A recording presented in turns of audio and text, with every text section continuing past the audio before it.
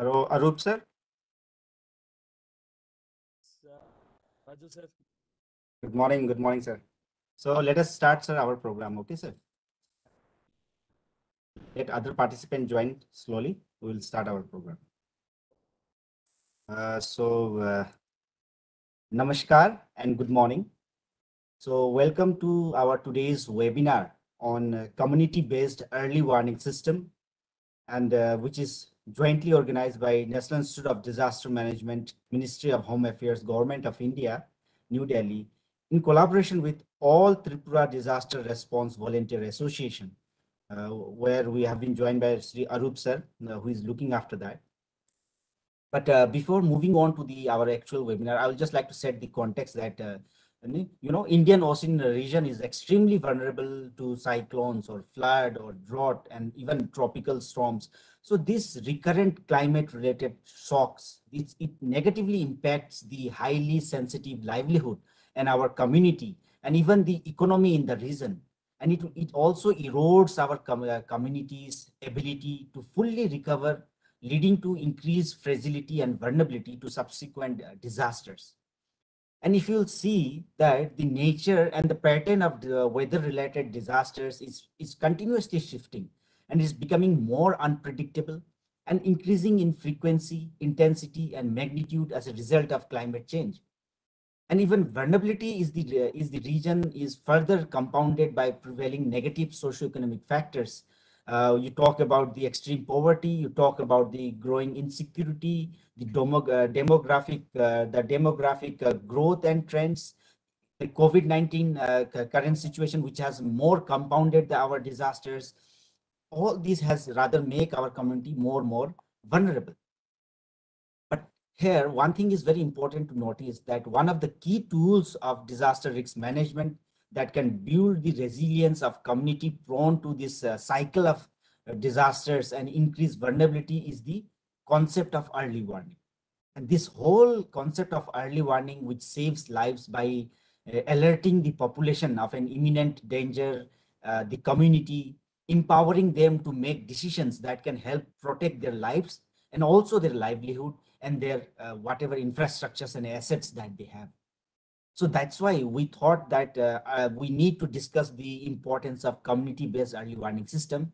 And this early warning, when we link this early warning to early action, it will help to mitigate the effect of a shock of a community that will protect the hard-earned gains the community has made in enhancing the future prospect for their women, for their children, for their men, boys, girls that are residing in the community. So to discuss this in more detail, but before we move ahead, we are joined by Professor Surya Prakash, who is the head of GMR division NIDM and who is also the chair of this webinar. I will request him to set the context of the webinar with his inaugural address. Sir, if you are there, please, sir, over to you.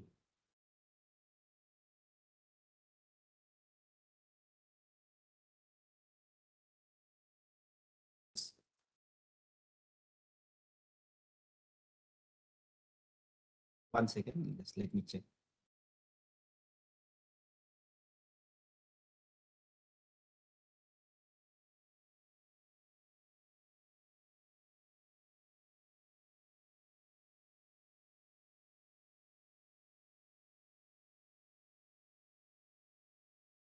Good morning, sir. Good morning, Dr. Sir, Raju. yes, sir, yes, sir. Sir, please. We have already started. I have given the general description. I have also introduced you, sir. Now the floor is yours, sir, for the inaugural address, sir. Okay, thank you. Friends, first of all, let me welcome the dignitaries in the inaugural program, distinguished experts for today's program, and also the delegates and participants. On behalf of National Institute of Disaster Management, Ministry of Home Affairs, and on my personal behalf, you know that disaster management is very important issue these days, looking into the invasion of COVID-19 in the form of the new variant Omicron and its impacts on our population not only within India, but even in other countries is very, very important. But these kind of events are not happening in isolation. They are also happening along with other disasters. For example, uh, last night also, I was in Uttarakhand and we did face an earthquake. Maybe it was of a small magnitude, and also landslides on our way to our destinations. And also in different parts of the country, we are facing various type of hazards, including the number of cyclones that we have faced during the COVID-19 situation, including the Amphan cyclone, Yas, Taute, and several others. So preparedness against these kind of disaster situations is a key to our risk reduction and resilience. And also, we need to actually work on a larger basis for community-based early warning systems. Although our nodal agencies for early warning systems, they have been regularly detecting, monitoring, diagnosing, and deciphering the possibilities of potential disasters, and also looking into the probabilities of their occurrence in terms of the changing climatic conditions, the faster rate of development, and other human interventions. So we have to work together as a team. As it said, team means together each achieve more. And we have to work with the communities, involve them in our process of risk reduction and resilience, and also prepare our local level plans, involve the local governments, including the PRIs and the municipal corporations and municipal bodies, as well as the local elected representatives, government functionaries, and the officials who are responsible for various developmental and disaster management related activities. And in the academics, we are trying to conduct this subject and teach the upcoming generations about disaster management. UGC, AICT, they have already made this subject as an optional subject for all streams of education. And some of the universities, they have actually launched UG and PG courses on disaster management. We hope that in future, we will be able to have more trained, educated, skilled, and equipped human resources than what we had in earlier times. And that will also help us in reducing the risk and enhancing the resilience. This program is our endeavor in those directions. I wish all the best to the organizing team for coordinating this program, and also my best wishes to the distinguished experts and speakers of today's program for their deliberation, as well as I will urge all the participants and delegates to kindly note down the key takeaway points and implement in their day-to-day practices, as well as make endeavors towards preparation of disaster risk reduction and resilience plans. Thank you very much, Dr. Raju, for providing me this opportunity, and wish you all the best for the program. Thank you. Thank you very much, sir, for joining us for your inaugural address. And that also in between your lectures that you are currently giving on, and you have made time to encourage us, through your inaugural address, sir. Thank you very much for that. So now, dear participant, with that, now we'll move on directly to our technical session. We have We have been joined by several speakers today, distinguished speakers. We are joined by Ambassador Saad Umar Farooq sir, who is a certified disaster professional. He's directly joining us from Nigeria. We also have our Dr. Harjeet Kaur, who is working here as a junior consultant in NIDM. We also have Sri Anil Kathet, who is also working as a junior consultant in NIDM, and later on we will be joined by Sri Arup Dhar also, who is the Senior Community Disaster Response Volunteer from All Tripura Disaster Response Volunteer Association.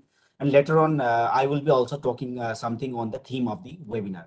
But before we move ahead, I would like to request all the participants that do feel that you have a role to play in this webinar, and your role is clearing all your doubts, raising questions, whatever you have, even a small bit. You please feel free to raise your questions and try to make this whole webinar a two-way conversation rather than one-way conversation. So for that, what you can do is you can directly write down your questions in the chat box that if you are using your desktop or a mobile, that you can see on their bottom right side. There is chat window, or apart from that, you can also use the Q&A window to raise your questions. So with that being said, let us directly move to our first presentation of today. So for that, we have been joined by Ambassador Saad Umar Farooq sir, who is the certified disaster professional from Nigeria. And sir will be talking about community disaster preparedness. Sir, if you can hear me, the floor is all yours, sir. Thank you very much, Doctor. I can hear you loud and clear, and it's my great pleasure to join the disaster management community. I can say international disaster management community.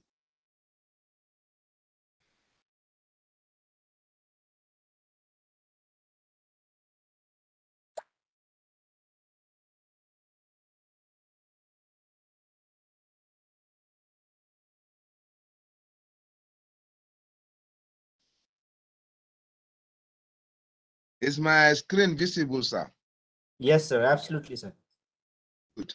So, at least into the business of the day, and that is why we are all here. As I said earlier, I thank Almighty God for giving me the opportunity to be part of this mind-blowing training. I'm going to talk on community disaster preparedness. I am Ambassador Saad Umar Farooq, a registered dental technologist, a certified disaster professional, a fellow Association of Disaster Managers Without Borders, fellow International Institute of Disaster Management and Safety Science, fellow Chartered Institute of Disaster and Safety Managers USA, fellow Climate Change Professionals of Nigeria, fellow Corporate Research Institute and Strategic Studies, member Association of Dental Technologies of Nigeria, member International Institute of Professional Security, member Nigerian Osseointegration and Dental Implantology Society, associate member Global Intelligence Peace and Security Institute USA, associate member Counterterrorism and Security Professionals USA, and a certified ethical hacker. I am the one that was going to talk on community disaster preparedness. Well, before I of this program is early warning system. You know, disaster management is everyone's business because they don't ring bell before they happen. So into the business introduction.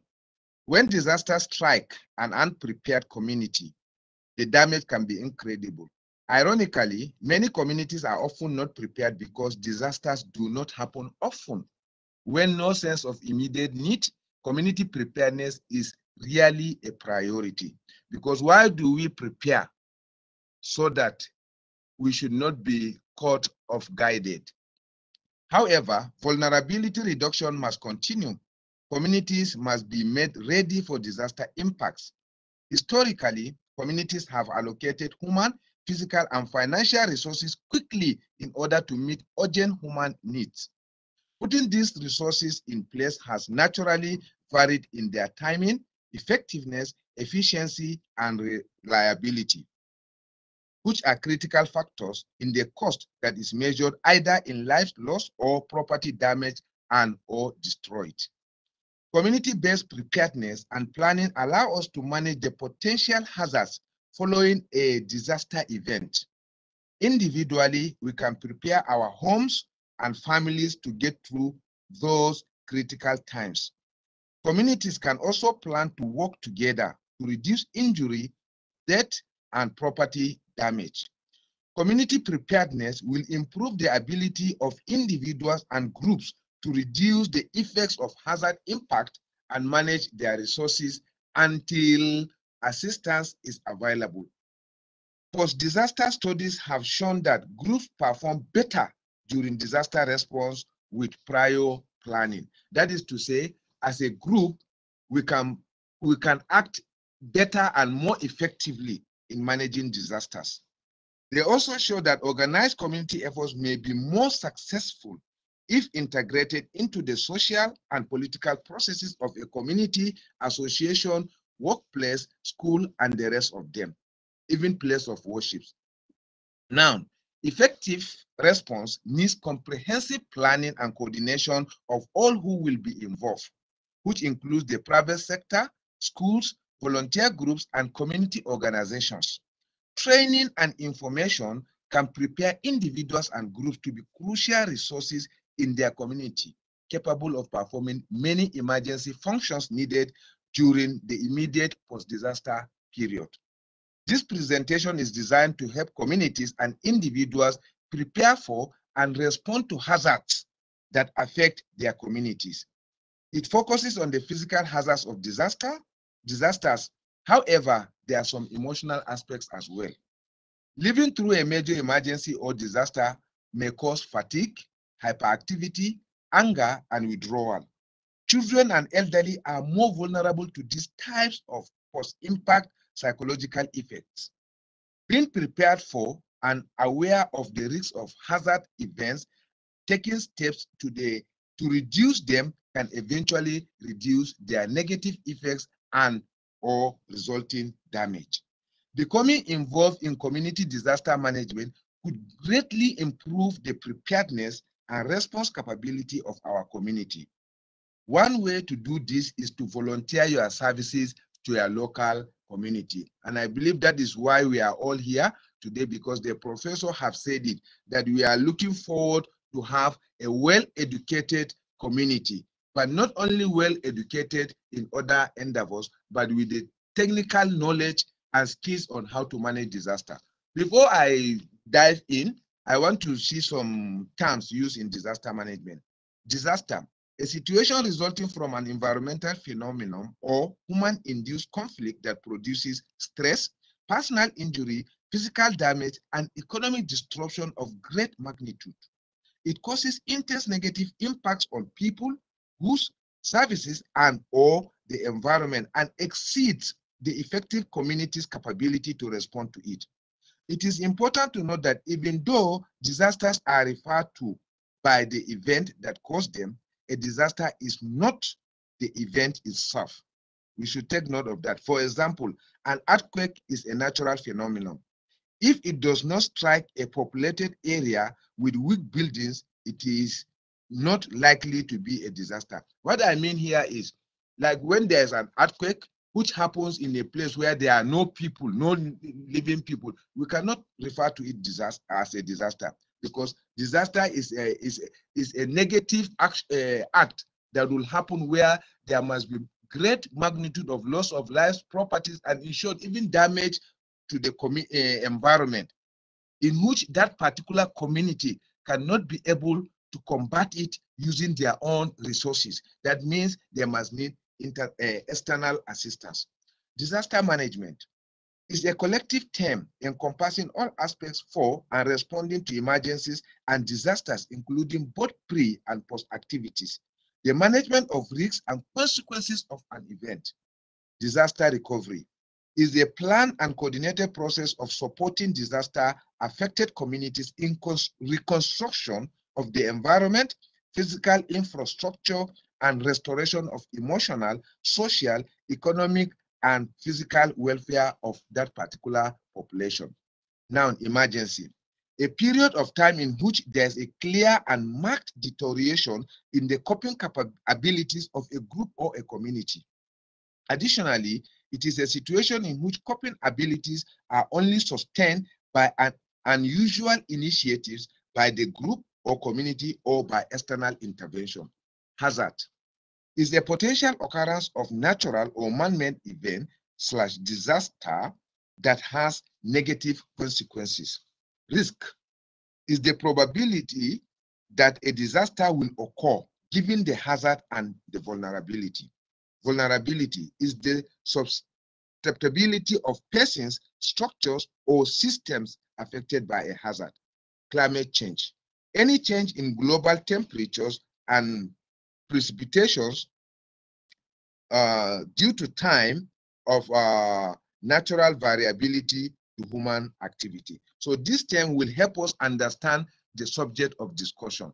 Now, I'm going to talk about a community. So let me start by defining a community. According to Wikipedia, a community is a social unit, that is a group of living things with commonality such as norms, religion, values, customs, or identity. Communities may share a sense of place situated in a given geographical area, e.g. a country, a village, town, or neighborhood, or in a virtual space through communication platforms. Just like now, we are one community under the National Institute of Disaster Management that organized by National Institute of Disaster Management and all Tripura disaster response volunteers. We are one community as at now, occupying a virtual space. Now, durable relations that extend beyond immediate genealogical ties also define a sense of community. Important to their identity, practice, and roles in social institutions such as family, home, work, government, society, or humanity at large.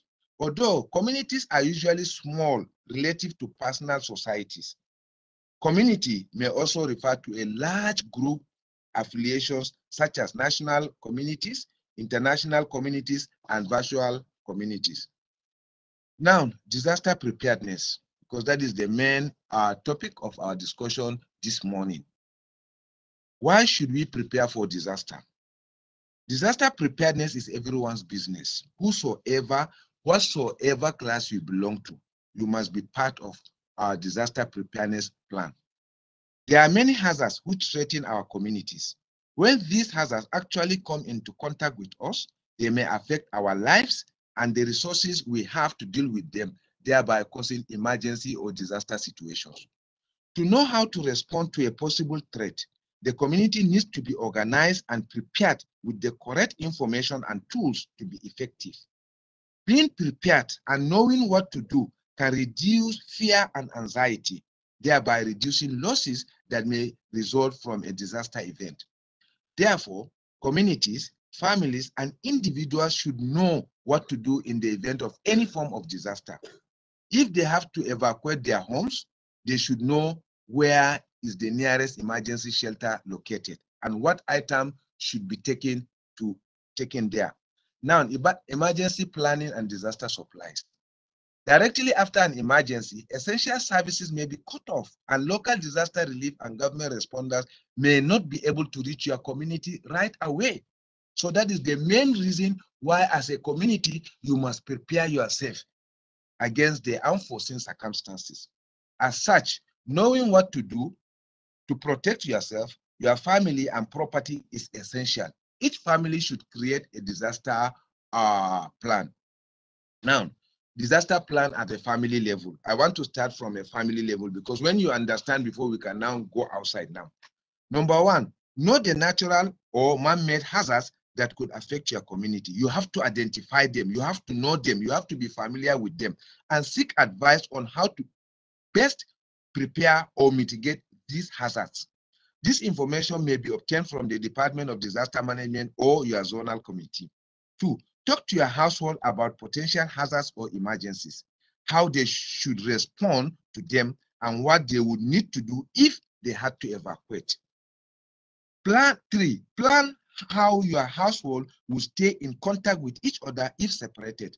Identify 2 meeting places, One should be near your home in case of fire, and the other should be away from home at a neighbor or family member in case you cannot return home.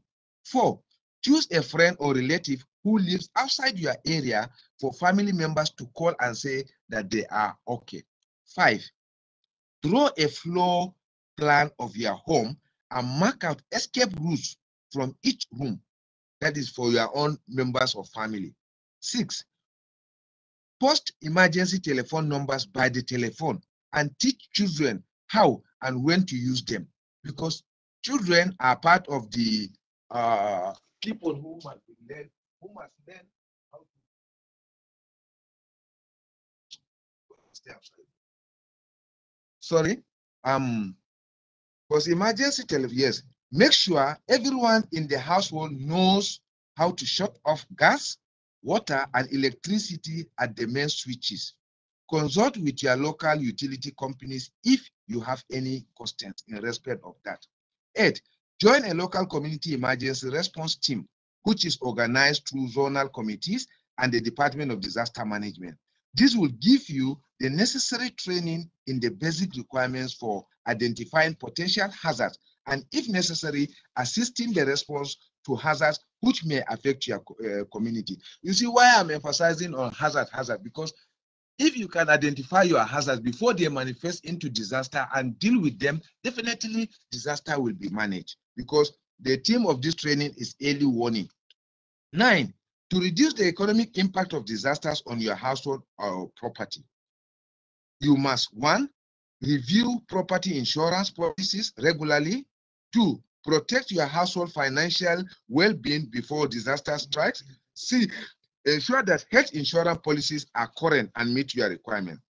Then 10, also include neighbors with special needs into your plan. That is the elderly and the disabled, because that is one area I want to also talk. Because the most vulnerable people in most communities, we normally say women and children, but we used to forget about people with disabilities. We have to include them in our plans of preparedness, because if we don't, they may be the ones that will either draw us back, or we will now allow them to go with the disaster. So now let's look for care of children in disasters. Children depend on daily routines. They wake up, eat breakfast, go to school, and play with friends, which, when emergencies or disasters interrupt this routine, children may become anxious. In a disaster, they will look to you and other adults for help. How to react to an emergency gives them a clue on how to act. If you react with alarm, a child may become more scared. They see our fear as a proof that the danger is real. If you seem overcome with a sense of loss, a child may feel their losses more strongly. Be aware that after disaster, children are most afraid that 1, the event will happen again. 2, someone will be injured or killed. 3, they will be separated from their family. And 4, they will be left alone. So that fear depends on how you, as the parent or the elders, react. Now, preparing the children. Teach your child how and when to call for help. Check the telephone directory for local emergency phone numbers and post these phone numbers by all your telephones. Even very young children can be taught how and when to call for emergency assistance. Help your information. Children should memorize their family name, address, phone number, and name of school and/or early childhood center. They should also know where to meet in case of emergency, because if you don't carry them along during that preparation, they may not have the enough memory. There are some younger ones that cannot be able to memorize this information. All you need to do is to have a small index card or that contains all the emergency information, put it in their own box, or anything that any elderly person have seen them can be able to go through and get important information about you. Now,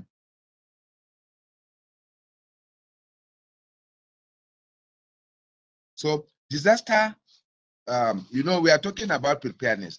One important aspect of disaster preparedness is having a disaster supply kit. One of the most important tools for emergency preparedness is disaster supply kit.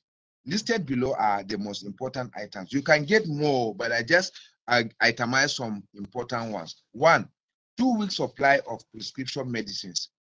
2, 2 weeks supply of non-perishable or special dietary food. 3, drinking water in containers, 1 gallon per person per day for 2 weeks. 4, flashlight and batteries for each member of the family.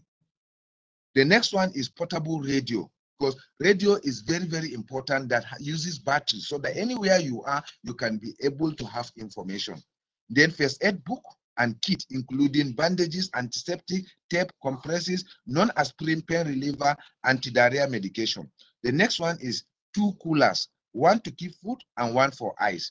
The next one is plastic tap for roof window repair, screening, tools, nails, etc. Then water purification kit, like the tablets, bleach, chlorine, that is a plain chlorine and iodine. Then infant necessities, that is medicine, sterile water, diapers, ready formula bottles. Then you need a clean up supplies, that is like mop, bucket, towels, disinfectant. Then non-electric can opener and plastic trash bags. The next one is toilet paper, paper towels, and pre-moisturized towels. Then fire extinguisher. Complete set of clothes, shoes, and gloves, etc. Then personal sanitary items. Important documents stored in a watertight. So if you can get minimum of this one as your disaster supply kit, that will be handy at any given time. Now, protecting your animals, because we are talking about community. In community, those are things that are very physical with us. Pet owners are responsible for the protection of their pets during disaster events. If you plan to evacuate, plan for your pet as well. Pets are not allowed in public emergency shelters, so it is advisable to make prior arrangements to shelter pets. Then livestock, such as cattle, sheep, goats, and horses and donkeys, allow them to graze in an open area. Don't tie them, because when you tie them, when disaster strikes, there is a tendency they will get injured or they will die. Then be cautious when approaching wild animals during emergency situations. Do not corner them. Wild animals will likely feel threatened, and they can either endanger your life or they endanger their lives themselves. So another important aspect of disaster preparedness is having your pet survival kit for those that have pet. 1, proper ID collar and tag. 2, carrier or cage. 3, leash. 4, ample food supply at least for 2 weeks. 5, water, food bowls for your pet. 6, any necessary medication for your pet. 7, specific care instructions. 8, newspaper, cat litter, scoop, plastic trash bags for handling waste. You know, your pets can waste, so you must prepare on how to handle their waste. Then proper ID on all the belongings. Then non-electric can opener. Then make sure your pets have had all their vaccinations or shots within the past 12 months. Now, let's see tips for hotel operators, because we are talking about community. I also want to, because in most of our communities, we have hotel operators. So let's see tips for them in a preparedness plan.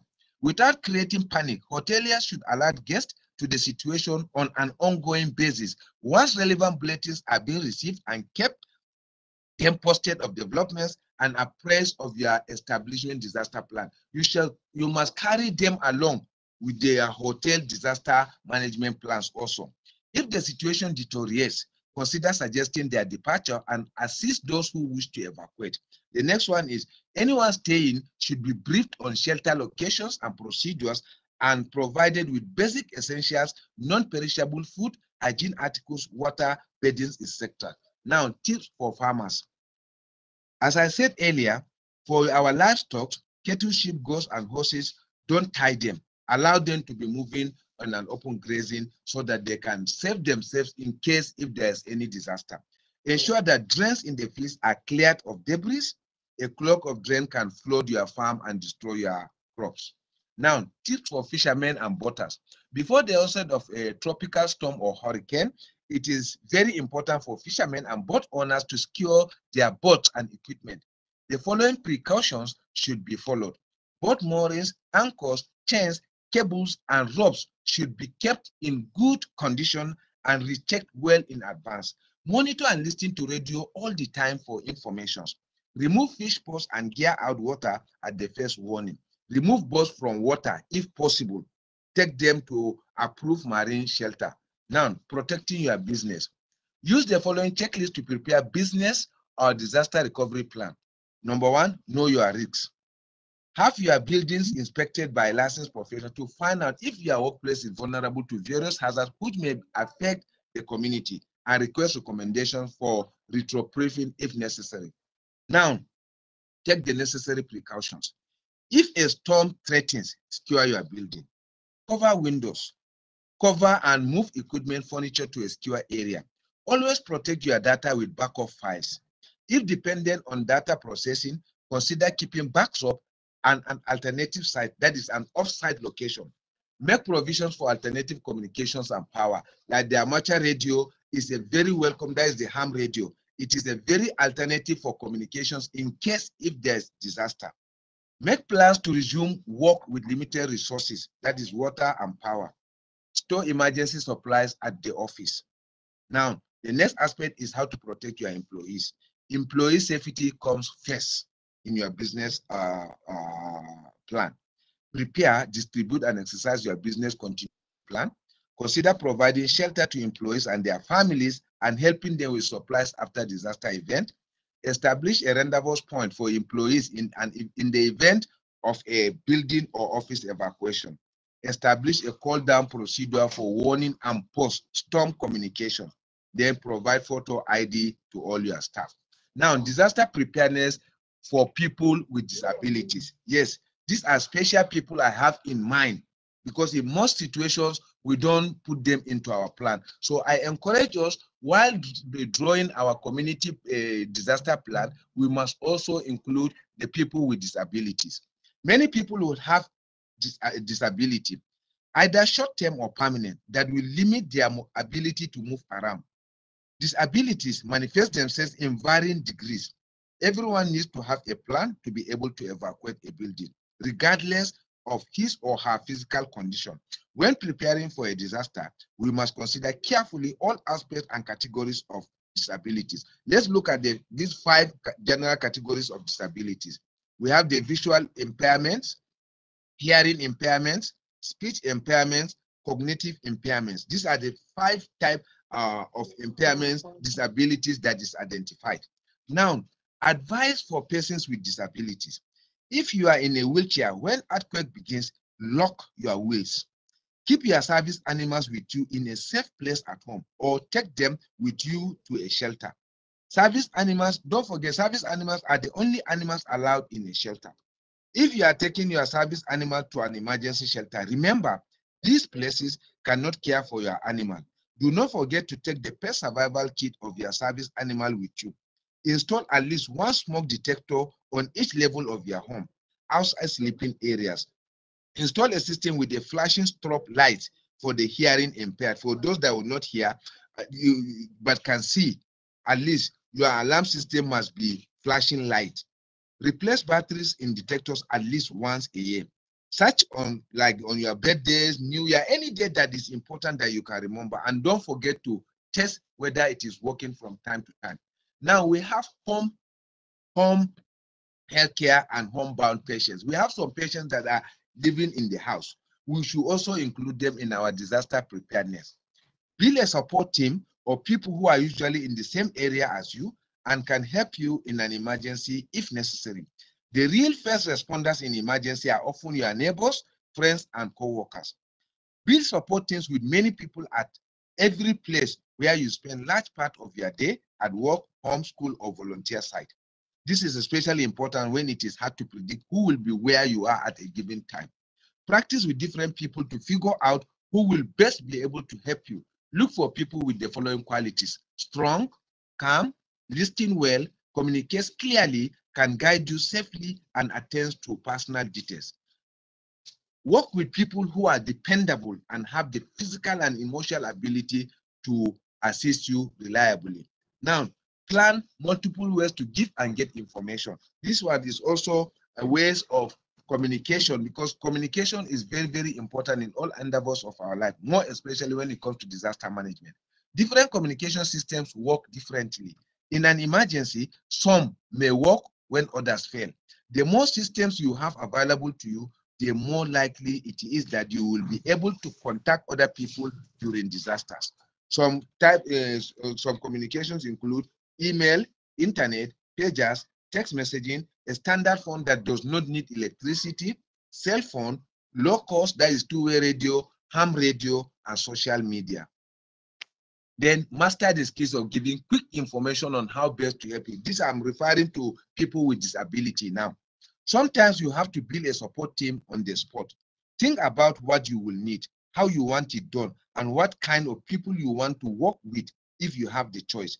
Be ready to give people who may not know you clear, specific, concise information they need to be able to help you without causing injury. For example, connect the battery by the window to my vent by following instructions attached to the battery. Or take my oxygen tank right by the side of the green bookcase. I can breathe without it for 15 minutes. Or take my communication device from the table by the wall. Or take my manual wheelchair. So all these things, you must find a way of communicating, giving those people who will help you clear instructions on how to assist you in order not to provide more injuries to you. Keep at least 7 days supply of medication.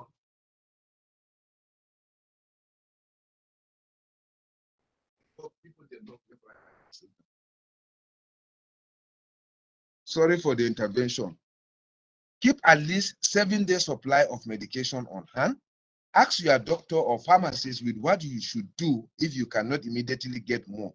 If you undergo treatment administered by a clinic or hospital, ask your provider how to provide for a disturb in case if there's disaster. What am I going to do? What is my option B? Now, 7, install at least one smoke alarm on each level of your home. Then complete a summary checklist to make sure that your personal disaster plan is comprehensive. Be sure to include every important information about you. Keep a disaster supply kit in your home, car, and workplace at any time. Then make your home or office safer by checking hallways, storeways, doorways, windows, just to remove any hazard that may keep you away from escaping. Now, evacuation. Evacuation is a last resort when it comes to disaster management, because in a situation where you cannot handle, the best thing is to leave that place. Evacuation, be able to assist if an evacuation order is issued. Provide physical assistance in leaving the home, office, or transferring to a vehicle. Provide transportation to a shelter. This may require a specialized vehicle designed to carry all those people with disability. Although evacuations are not that common, we should still prepare to evacuate if the need does arise. If and when community evacuations become necessary, local officials will provide information to the public through the National Emergency Broadcast System via the media, television, and radios, and the others. To be prepared for an emergency, you should have your disaster supply kit ready. The amount of time you have to evacuate will depend on the disaster. If the event can be monitored like the hurricane, you might have a day or two to get ready. However, events such as flash floods and the rest do not even give you time to prepare. So you must have your evacuation plan ahead. This is where I'm going. This is how we are going to evacuate, because your safety is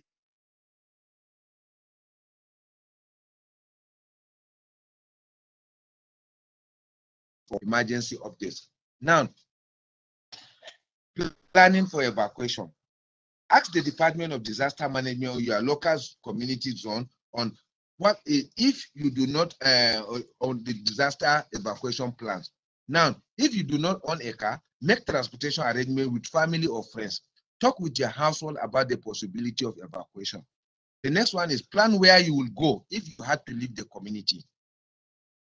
Again, ask a friend outside your community to be the checkpoint so that everyone in the household can call that person to say, hey, Mr. Arub, I am okay. Mr. Dr. This, I am okay. Assemble a disaster supply kit ready all the time. Keep fuel in your car if an evacuation seems likely, because gas stations may not be open to give you gas. because of maybe breakdown of electricity supply and the rest of them. Now, recovery from disaster. This section offers some general advice on steps to take after disaster strikes to begin putting your home, your community, and your life back to normal. Now, let's start with the health and safety. Your first concern after disaster is your household health and safety. One, be aware of new or secondary hazards created by the disaster. Watch for washout roads, contaminated buildings, contaminated water, gas leaks, broken glass, damaged wires, and the rest of them, and slippery floors. Two, be aware of exhaustion. Do not try to do too much at once. Set priorities and pace yourself. Drink plenty of clean water, eat well, and get enough rest. Wear sturdy boots and gloves all the time as insulators. Wash your hands thoroughly with soap and clean water often when working in debris.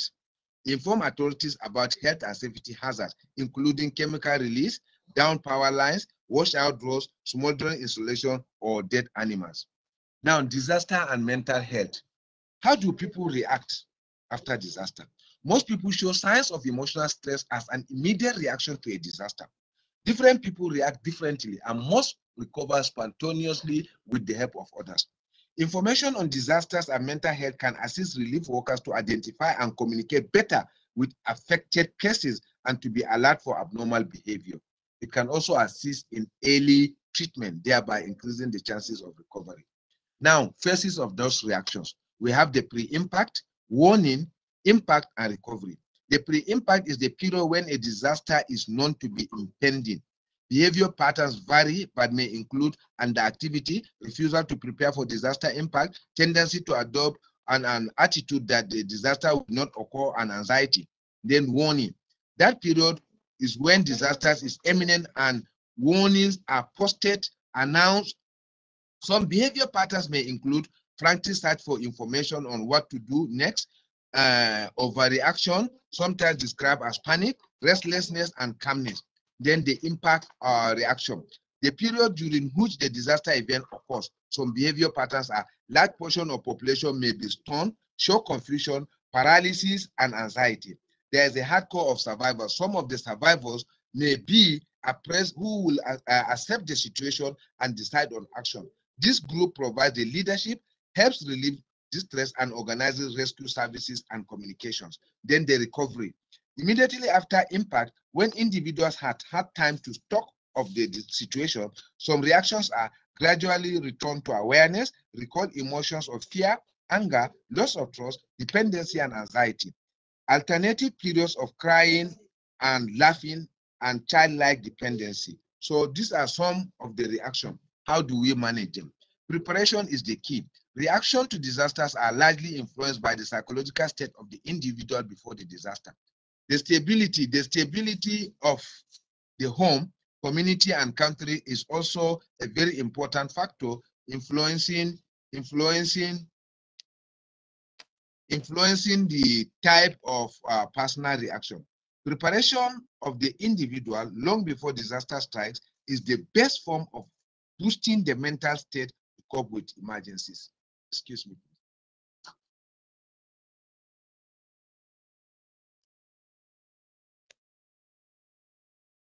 Now, measures before disasters. Provide as much information on disasters at the family level. Possible hazards, their possible effects, and how to cope. Rehearsal of survival techniques and family discussions of past disasters and their effects. Develop personal and family plan for dealing with disasters. Organize group training sessions to demonstrate to the individual that he or she is not alone in the impending danger. Now, treatment after disasters. Relief workers, friends, and family can assist the individuals by one, allowing rest for a few hours, establishing close personal contact, encouraging emotional expression and airings of experiences, catering the need for affected person to be given something like food, blanket, clothing, just or hold hand or smile. A simple smile to them will go a long way.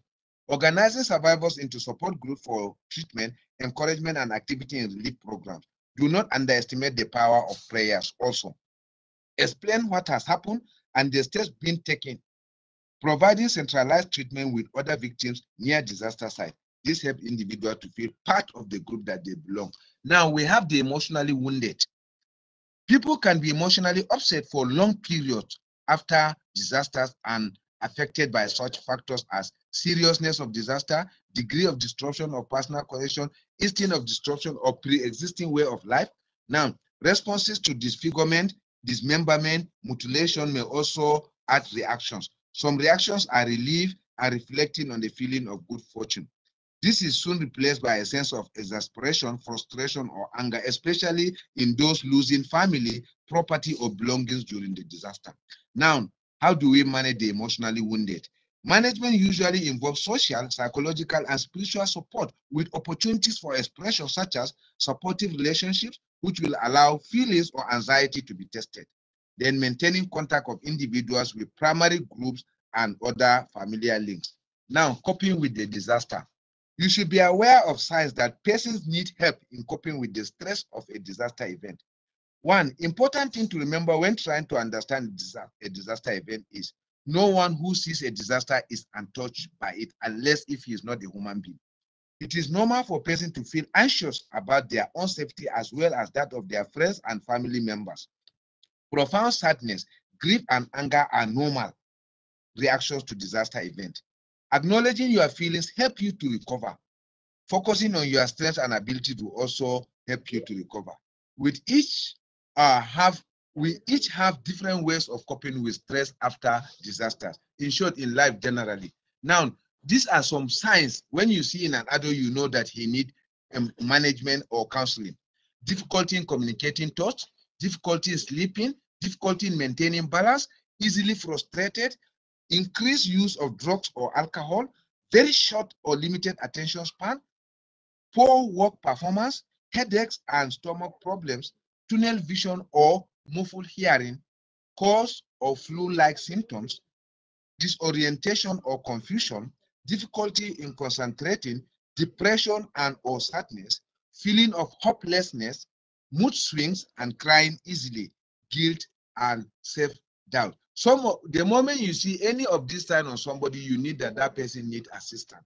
Then some ways to ease disaster-related stress. Talk with the person about your feelings, even though it may be difficult, anger or sorrow. Seek help from professional counselors who deal with post-disaster stress. Don't hold yourself responsible for the disaster event or get frustrated because you cannot directly assist in the recovery work. Stay active in your daily routine to help promote your own physical and emotional healing, e.g., healthy eating, exercise, rest, relaxation. Spend time with family and friends. Then children's reactions.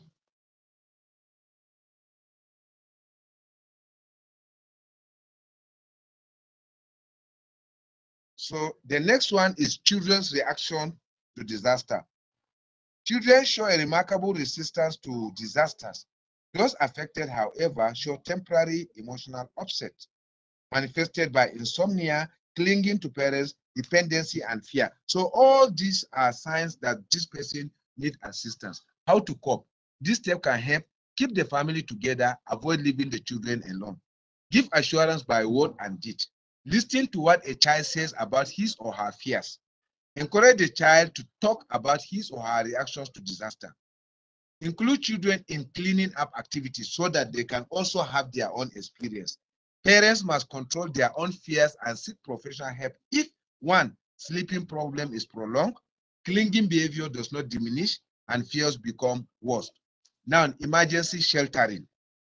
One of the realities of emergencies and disasters of all kinds is that people may be forced to leave their homes. Firstly, because of the threat of the hazard impact, and secondly, their homes may have been destroyed or damaged extensively by the event. Shelter is a basic human need.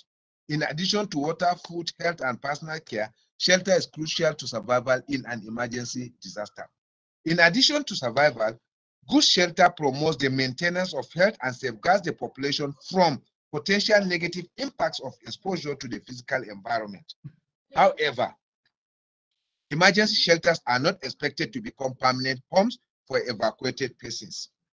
Shelters are structurally sound buildings in safe locations that are designated in planning stages of disaster management programs. to house victims of emergency or disaster and to provide for their immediate needs.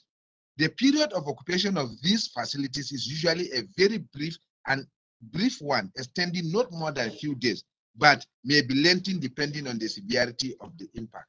Now, sheltering in a national emergency should be your last resort. Persons should always make prior arrangement to seek shelter at a family or friend first. It will be much more comfortable.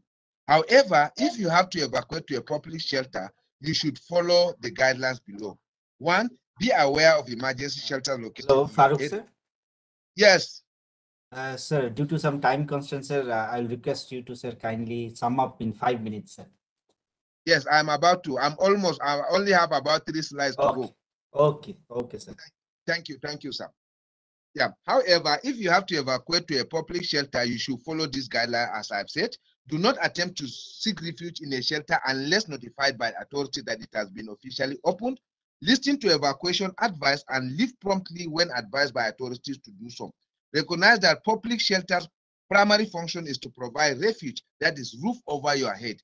Food and blankets may not always be available. Pets, weapons, alcohol, beverages, and narcotics will not be allowed in a shelter.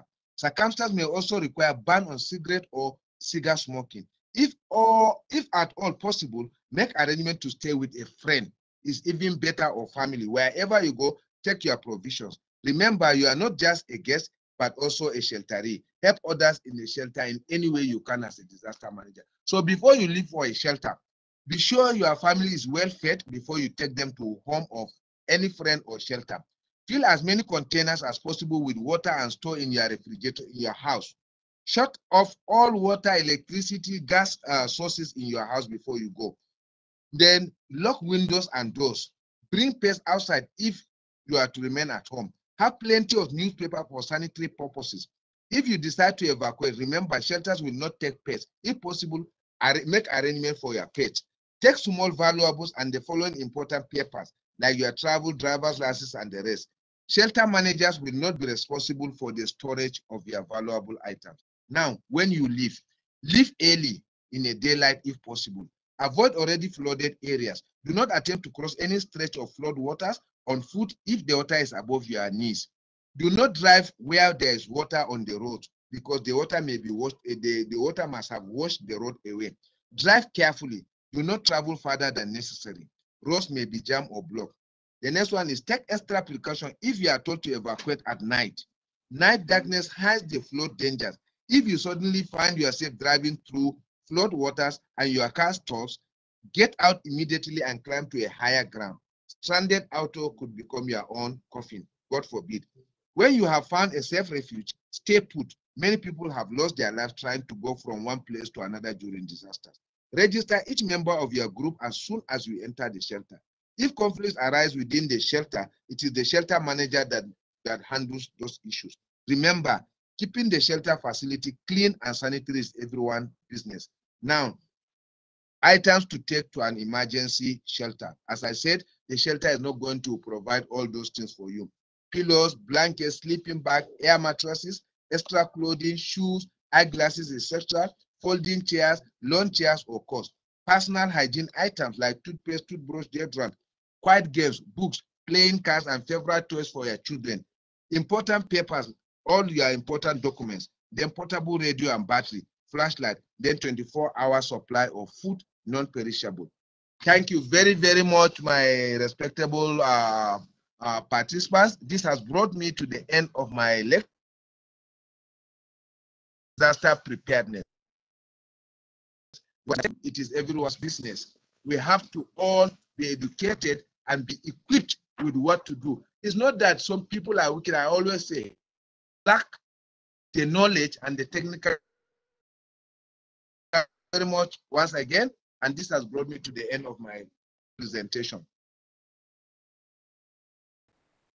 Thank you very much. Thank you very much, sir, Farooq sir, for a wonderful presentation and enlightening us about the specific needs and what community needs to do and how community needs to prepare whenever we are talking about community preparedness. And one thing is very clear from your presentation that community-based disaster preparedness is a process of being people together within the same community so that they can enable themselves to collectively address a common disaster risk and to collectively pursue common disaster preparedness. Because throughout your presentation, you have talked about the togetherness and the importance of working as a team and in collaboration. And one more, sir, I think very important point that you have also discussed is that whenever we talk about community-based disaster preparedness, which is a process that mobilize a group of people in a systematic way towards achieving a safer and resilient community itself. And and also it is very important that when we are talking about this community that equalize that power relations, the different groups that you are talking about, the importance of including disabled people, the elderly people, the children, the young children that you talked about. Because whenever we are talking about leaving no one behind, as we talk about, so all these points that you have raised are very, very important. Because whenever we are making some plans at community level, or whenever we are making some plan at the family level that you have highlighted, it is very important to highlight it, to highlight and to think about those people who are much, much more vulnerable as compared to a normal men, right? So thank you very much, sir, for a wonderful presentation. As of now, sir, there are no questions. If there will be any questions, sir, I will let you know. So thank you very much for joining us. And now moving ahead with our second presentation for the day, we have been joined by Dr. Harjeet Kaur, who is who is an junior consultant in NIDM, and ma'am will be talking about the preparedness of community. And for that, for any community, like sir said, it is very important to have a knowledge of what are the risks that are prevailing in your community. So for that, we should be aware of what are the risks that are there, what are the hazards that are associated with your community. So to enlighten us in more in detail, I will like to pass on the stage to Dr. Harjeet Kaur to take up your session, ma'am. Over to you, and please, the stage is yours. First of all, thank you, Dr. Raju Thapaji, for giving me this opportunity to present my view on the topic of risk knowledge for community preparedness. So I hope my PPT is visible to all. Yes, yes, ma'am. Okay, sir. Thank you. So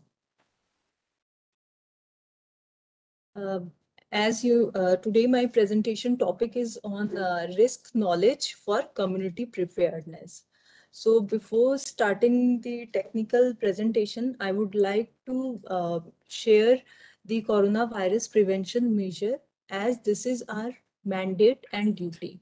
So to aware our dear participant to fight against COVID-19 pandemic, as COVID-19 and it's a new variant Omicron is spreading in our community. So stay safe by taking some simple precaution such as physical distancing, wearing mask properly, clean hands with soap and water. If water is not available, then please use alcohol-based sanitizer, and avoid crowds, keeping room well ventilated. So, and check the local advice where you live and work. So do it all. As our topic is for risk knowledge for community preparedness. So, communities are exposed and vulnerable to disaster risk from various hazards. It may be earthquake, landslide, flood, cyclone. So it is important that community members themselves are aware of such risk and vulnerabilities. And one way to develop this understanding in the community is through the risk assessment, through risk mapping exercise to help and prioritize which hazard an early warning system will focus on and guide the response preparedness activities, and as well as disaster prevention.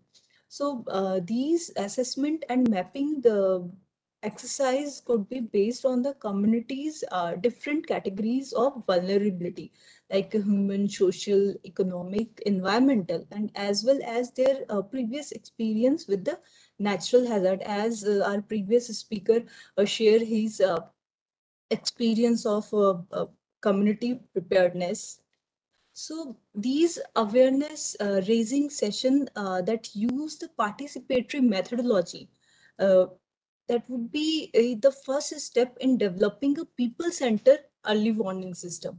And at the end of the um, day, it is important that the community members themselves determine the risk to which they are most exposed and vulnerable, and that DRR implementers concede that these may not match their own assessment of the situation. So um, these images showing a different type of hazard uh, in your community. It may be flood, earthquake, forest fire are there, cyclone is there. So we need to focus for uh, hazard in our particular area.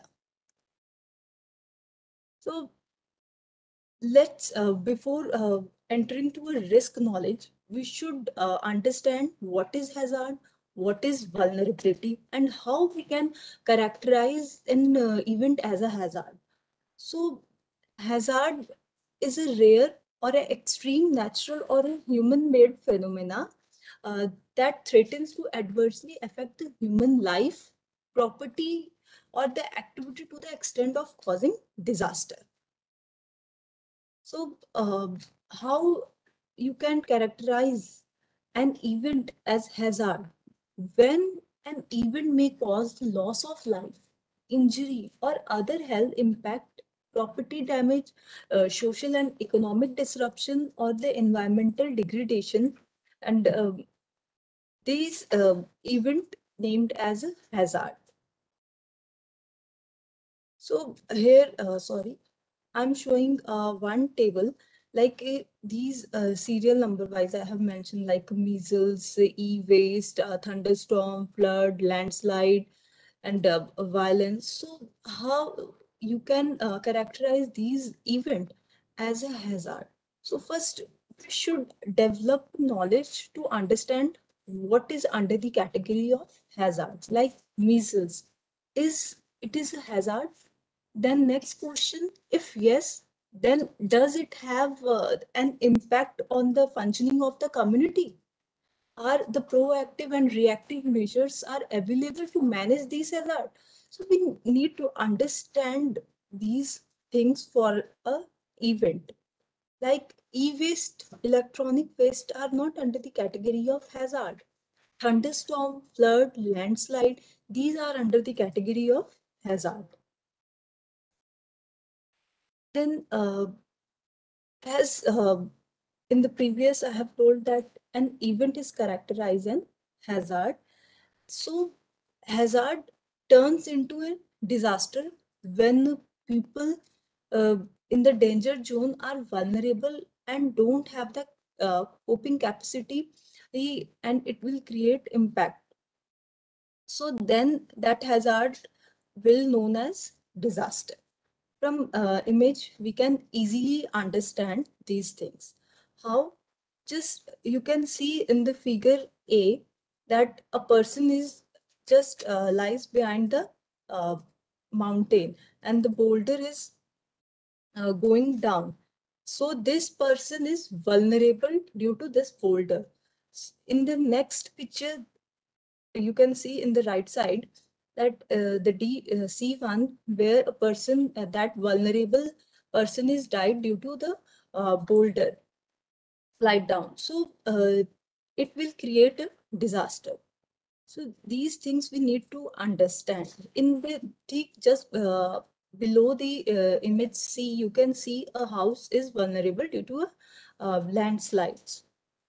So these way we the community person need to understand which uh, areas are vulnerable. So basically the natural hazard is classified into 5 categories. Even in the table, I have showed you the measles, that is under the category of biological hazards. This COVID-19 is also under the category of biological hazard. Similarly, there is a geophysical hazards, hydrological hazard, climatological hazard, and meteorological hazards. So these are the different categories. So again, the disaster is defined by our high power committee. So here they have classified the disaster into 5 category. Water and climate related disaster like flood, cyclone, hailstorm, cloudburst, heat wave, cold wave, drought, sea erosion, thunderstorm, and tsunamis. These are under the category of water and climate related disaster. Then landslides, earthquake, dam failure, dam burst, and mine fires are under the category of geological related disasters. And then the CBRN, nuclear disaster, under the category of chemical, industrial, and nuclear disaster. Fourth categories are biological disaster. Here they have subcategorized the pest attack, cattle epidemics, and food poisonings under the biological related disaster. And in the 5th category, they have classified the accident-related disasters. So these are the forest fire, urban fires, and mine flooding. Oil spill is also under the category of accidental. Then the standard definition of disaster is a serious disruption of the functioning of a community or a society involving a widespread human, material, economic, or the environmental losses and impacts which exceed the ability of the affected community or a society to cope using its own resources. And according to the DM Act 2005, disaster means a catastrophe or mishap, calamity, or a grave occurrences in any area arising from natural or man-made cause or by accident or a negligence which result in a substantially loss of life or a human suffering or a damage and destruction of property, damage or degradation of environment, and is such a nature or magnitude as to be beyond its coping capacity of the community of the affected area. So primarily disasters are triggered by the natural hazards or a human induced or a result from a combination of the both. And the widely accepted classification system used by the disaster information management system is arising from the natural hazard into 5 categories. So they have categorized like a geophysical hazard, similarly that I've already discussed with you. So High Power Committee also added one more thing, that is human induced disaster. Here they have classified the CBRN hazards and fire under the category of CBRN, that is the chemical, biological, radiological, and nuclear disaster. Then level of disaster classified under the NDMP 2016, where they have classified disaster into 3 categories: level 1, 2, and 3, and level 0. Then here the disaster management and its planning at various tier must take into account the vulnerability of a disaster affected areas and the capacity of the authorities to deal with the situation.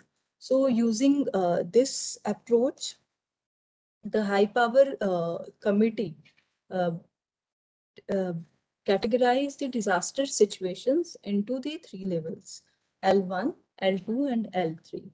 So where the L0 indicates the period of normalcy that should be utilized for the disaster risk reduction.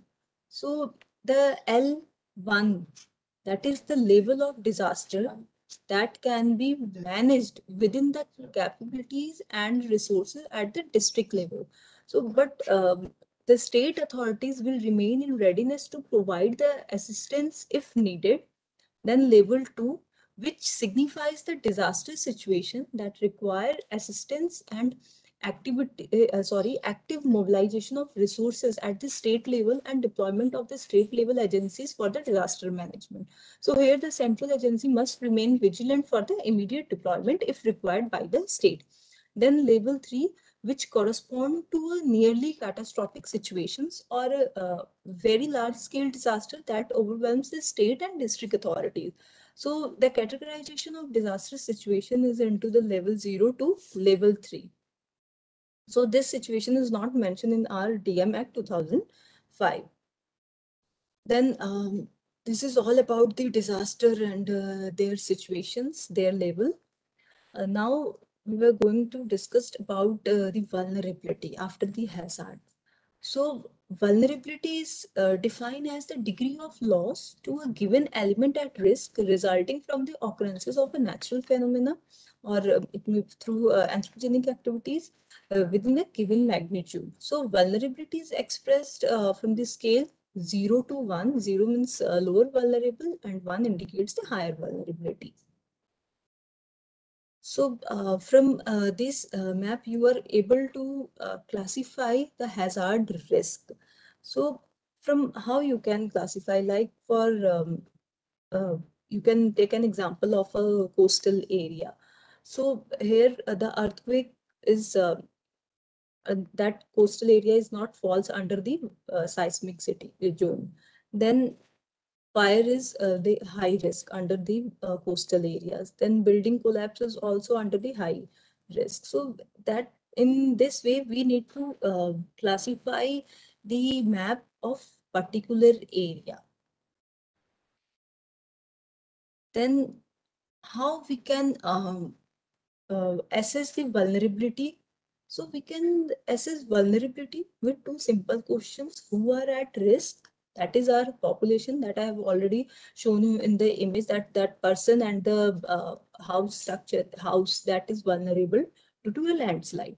Then what is at risk? That is infrastructure. So with these two simple questions, we are easily to assess the vulnerability with for any geographical area.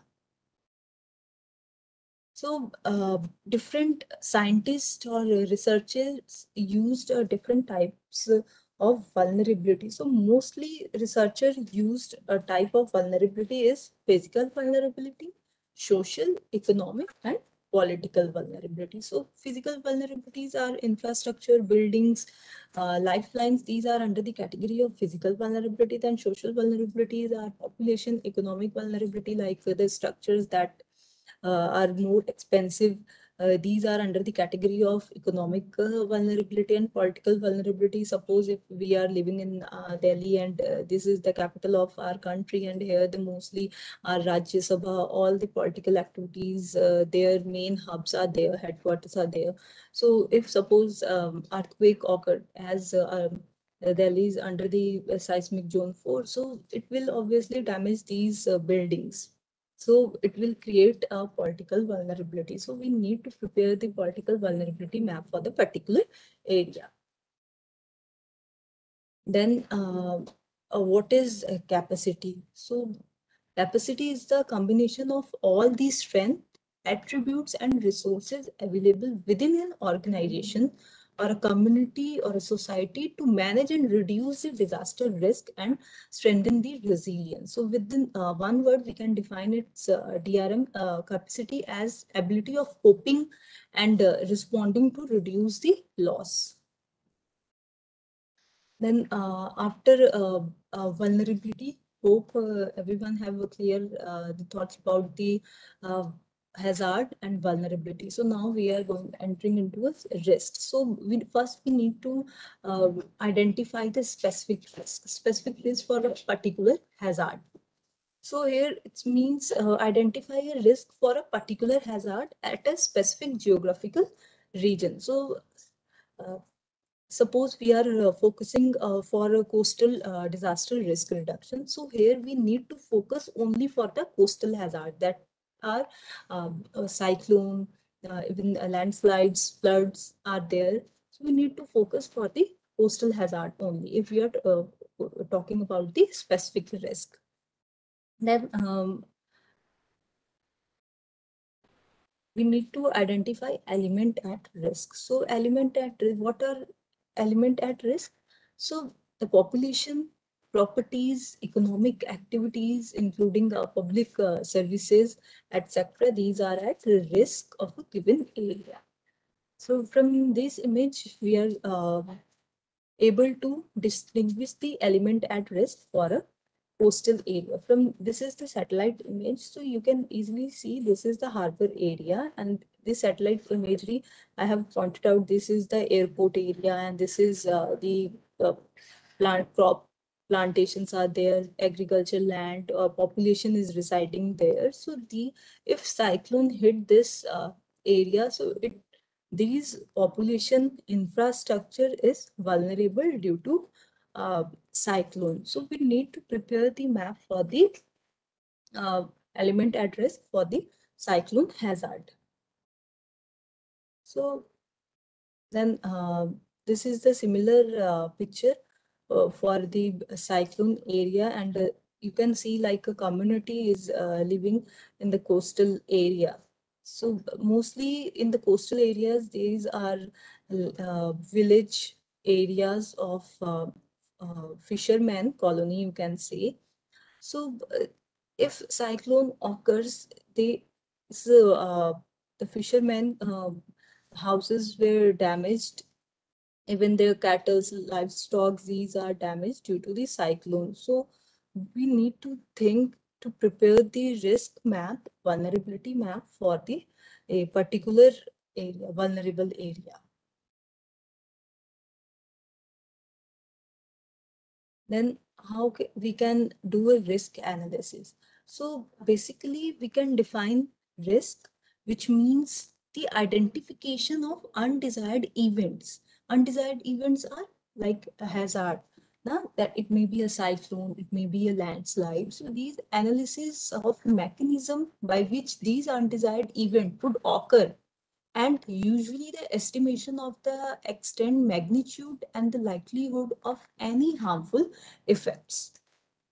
So this is about the risk analysis. Like in the previous image, I have shown that this is the fisherman colonies, and these are vulnerable due to a cyclone. So we need to prepare the cyclone hazard map and risk map for the community.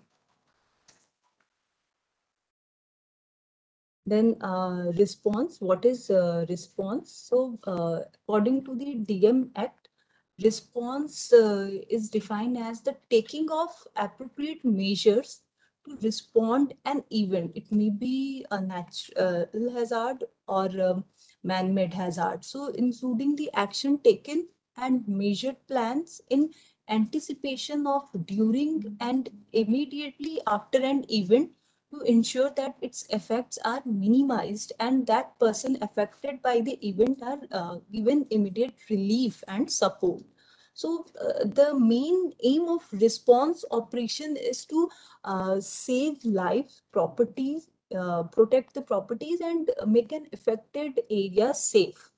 So accordingly, response is the operationalization and implementation of plan and process and the organization of activities to respond to an event and its aftermath.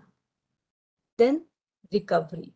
Recovery is an organization methods of regaining access and functionality to its structure after events like a flood, landslide, or earthquake. So we can say this is recovery is the build back better. So this is now the preparedness. So preparedness refers to measures taken to prepare for and reduce the effect of the disaster. Like this training program is also the part of the preparedness.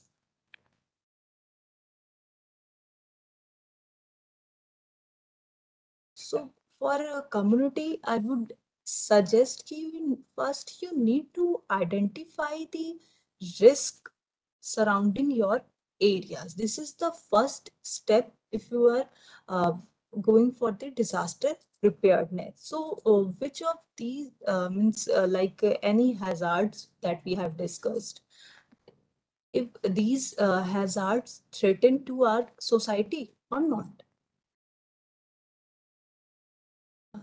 So this is our India map, from where you can see that how a different disaster impact on our country. Like as we have the coastal states, we have the hill area, we have the riverine state. So obviously, different part of our country is suffering with a different type of hazards. So that I have already discussed. So recommendation from my presentation is we need to improve the understanding of disaster, disaster, its definitions, hazard, vulnerability, and risk, and we need to provide means community should know the clarity about these terminologies and their roles and responsibilities if any event hit their area. And people must be educated about the dangers and how to minimize them. And so this is all about the recommendation from my presentation. And thank you very much. Back to you, Mr. Thapa.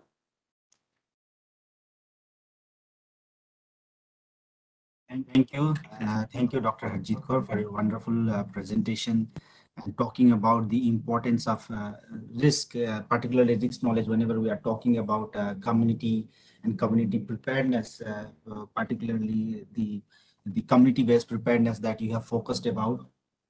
So we need to understand that, and the points like the capacity you have talked about, the preparedness you have talked about, the response you have talked about. So all that points are definitely important.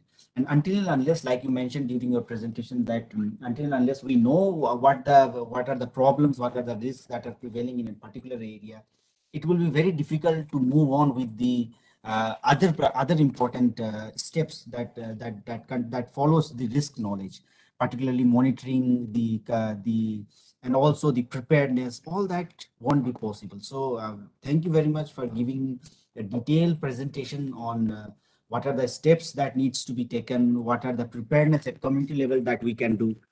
So your presentation was very fruitful and very important. So since there are particularly no questions, I will get back to you if there will be any questions later on. So for the third presentation, let me share my presentation. I will be very quick.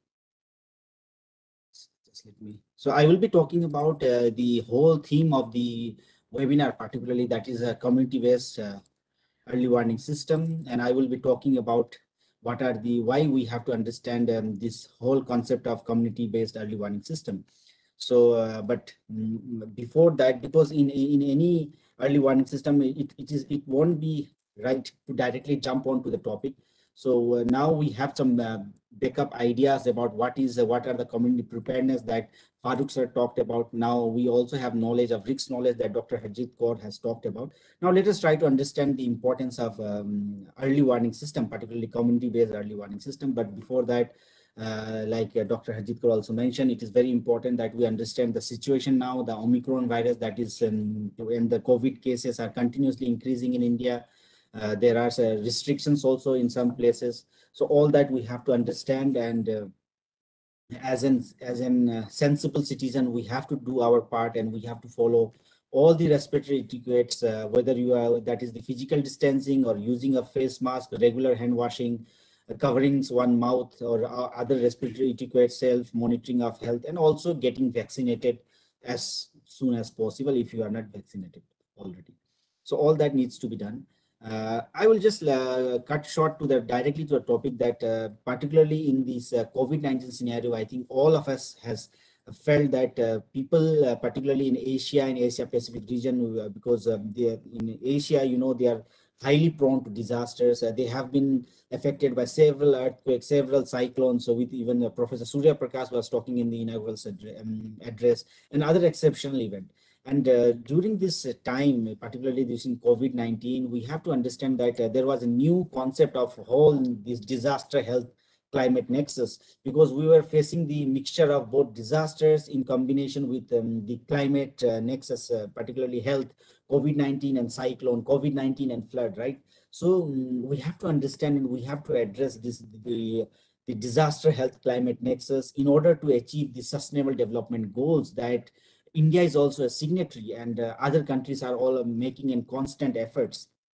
But we cannot deny the fact that there is a shifting contours, particularly when you're talking about disasters and disaster management, particularly in Asia Pacific disaster, riskscape. And over the past 2 decades, if you will see, countries in Asia and the Pacific has made significant progress in achieving the sustainable development goal, but there are still things that needs to be worked on, and there are still some areas which have been left behind, and to promote good health and well-being is very important. So we need to work on such issues also. And this COVID-19 pandemic, it has harshly demonstrated the global spread and our weaknesses, particularly when we are talking about multi-hazard early warning system. We are not sometimes we are not prepared to face the cascading effects of disasters, multi-hazards. So we have to look upon that also, and as a community, as the ground pillar, where in the community we have to be prepared at least to the best of our capability, so that we can face some disasters at our own before the help arises from outside. And this when this COVID-19 pandemic was going on, the regions continue to experience other natural hazards, like I said.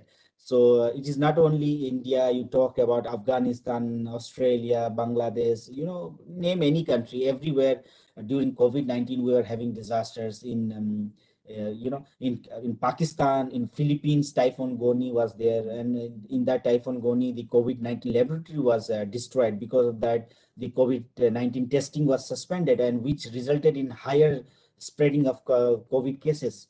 And in India also, you talk about the cyclone Amphan, where several primary health centers were destroyed, or you talk about the flood in Assam during that time, because when people were shifted to a relief camp during that time, in flood in 2020, because of that COVID-19 restrictions and COVID-19 spread of COVID-19, around 1,200 new cases were reported in one day. And during that time, that was the highest reported case.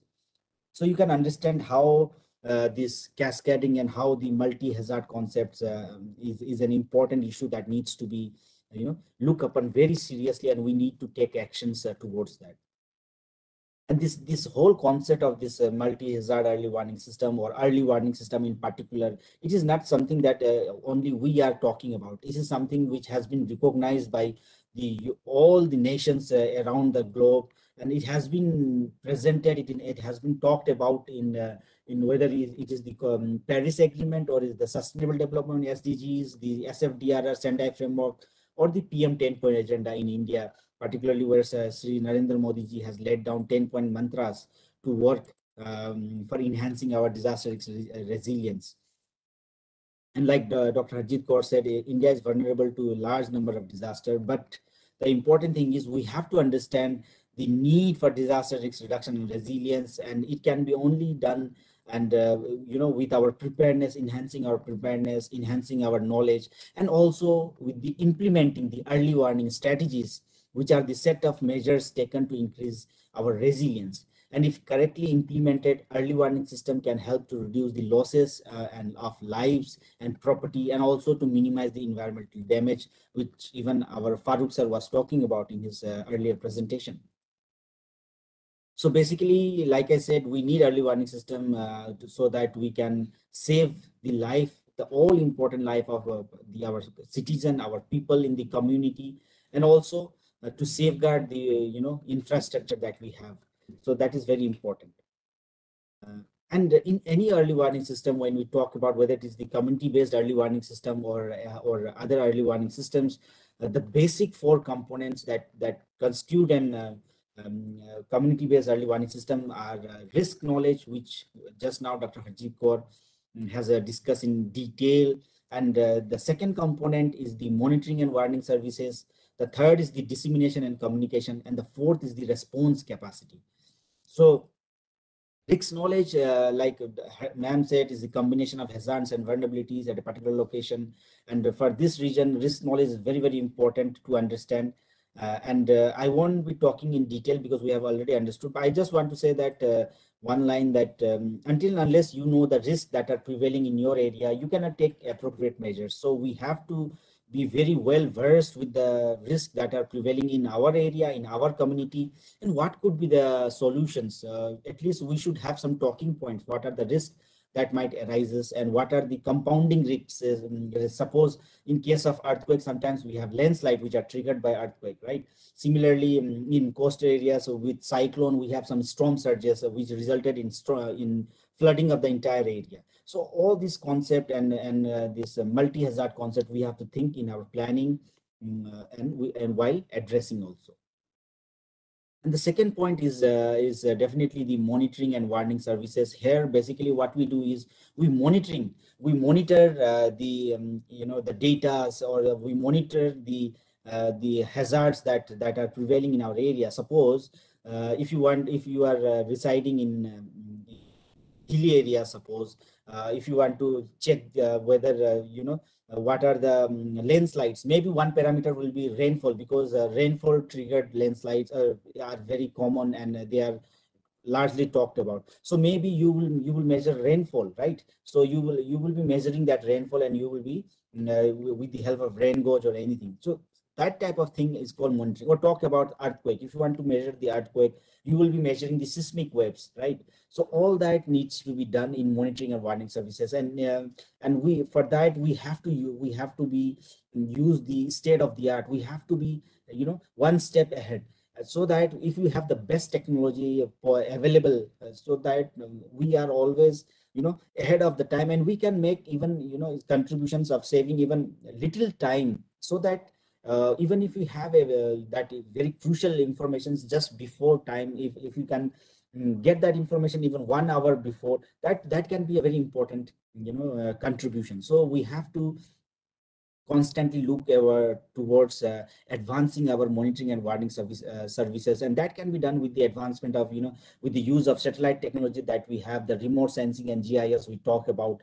All that can be a very important tool. Apart from that, the land-based radars, the Doppler radar we talk about, the automatic weather stations, all that can also be used in addition to the satellite technology. And also on ground points are also very important, particularly when we talk about, suppose flood, when you are measuring flood in riverine flood. In that type of situation, if your upstream stations, they measure the water level in that point, that type of point measurement are sometimes very, very important. In case of even earthquake also, when you measure the S wave and the P wave, right, all that point measurement are also sometimes very, very important. And we need to have the expertise also to understand all that information and come out with an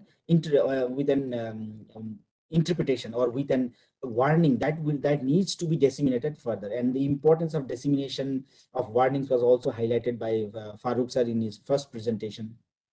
And the dissemination, whatever we are talking about, it needs to be very clear whenever we are talking about community, because we have to understand to whom we are dealing with, right? When we are dealing with the community, we have to be very sure that the community knows where to look for information. The communities are well prepared, how like the information, what they are getting, and how to process that information. That needs to be done beforehand, before that is in our preparedness strategy. And during disaster, the warning and disseminations to various users, that can be transmitted through radio or the television, social media. Now with the advancement of mobile technology, I think social media is becoming the one of the most preferred media for transmitting the warnings. Now even our nodal agencies also have their own apps, or dedicated apps for each disaster. Like we have Damni app, we have Meghdut app, right? So that needs to be done. Apart from that, even the siren or speakers in community can be a very important. The community speakers, sometimes the marriage hall speaker, that can also be used in times of disaster. And community radio also, because the ham radio, community radio, they also has a very significant role to play.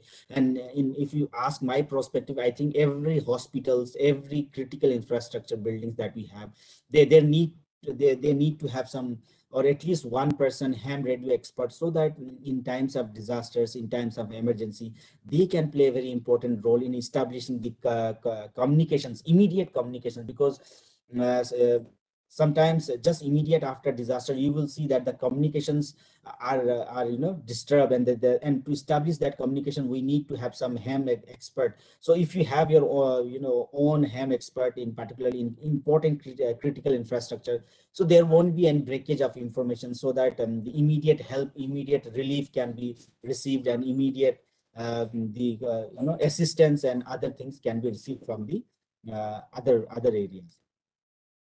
And these information that are transferred from the nodal agencies or measurement, or in your own community, if you have your monitoring stations based somewhere, that information needs to be, suppose let's take an example of flood, the upstream and the down. Let us take the example of upstream and downstream. So whatever, suppose in upstream you have measured some flood high chances of flood, the water level is rising, that information needs to be transmitted immediately to the downstream, and that information should be very clear, like what is going to happen, when it is going to happen, or how it is going to happen, or at least whom to contact, how to contact, where should they go, what is the contact points, whom to contact, right? What is the point where they should evacuate. All that information needs to be shared, and the community, they needs to be prepared beforehand. That's why the last component comes into play, and is a very important component in any early warning systems, the response capacity. Because we need to prepare ourselves to respond to disaster, and that can be done only through regular interactions in community, whether through mock drills or regular having meetings among the community, or at the family level, like Farooq sir was saying. So all that needs to be done, and also we need to have a very effective plan, and that will be discussed later on with, by our next presenter.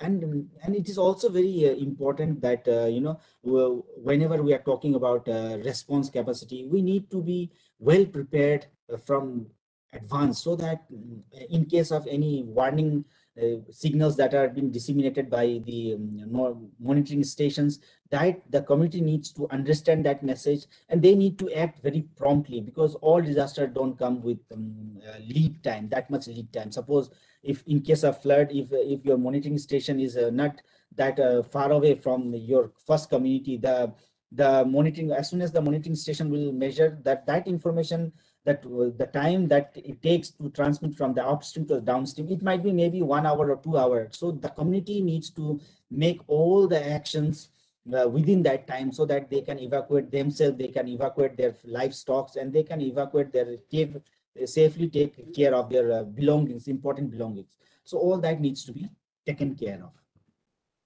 So in short, I will say that for an effective early warning system, an effective end-to-end people-centered early warning system, we need to have all this, integration of all these 4 key elements. So that is disaster risk knowledge based on systematic collection of data and disaster risk assessment. The second is the detection, monitoring, or analyzing and forecasting of the hazards and possible consequences. The third is the dissemination of that warning, whatever you have done through monitoring, by an official source or an authentic source, in a very timely and accurate and actionable warning.